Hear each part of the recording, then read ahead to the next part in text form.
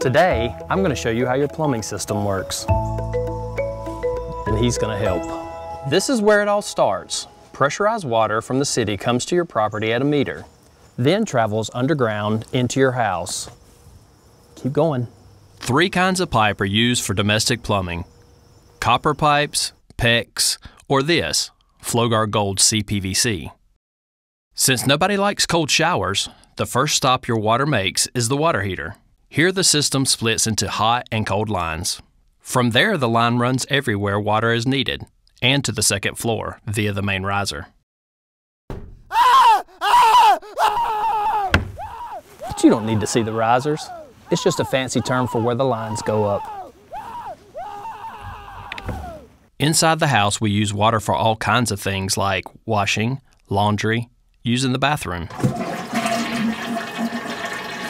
And when you use water, an important transition takes place.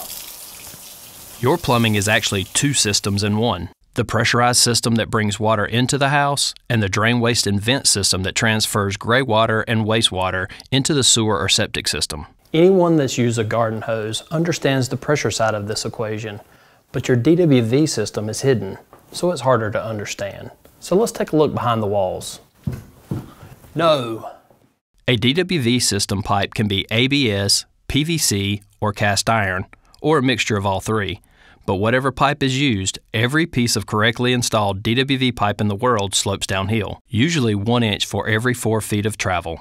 This is the main stack that goes directly to your sewer line and vents somewhere on your roof. It looks like this.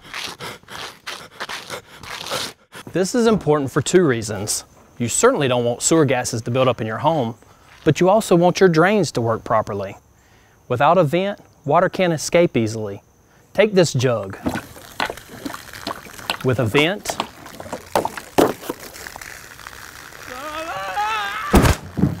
come on, we don't have time for this. But there's another problem that venting solves.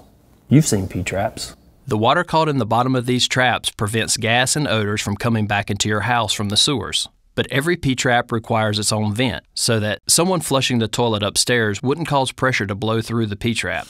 If all that is a little complicated, just know, without proper venting, things would look like this. That's your plumbing system, a minor miracle of modern civilization. Thanks for watching.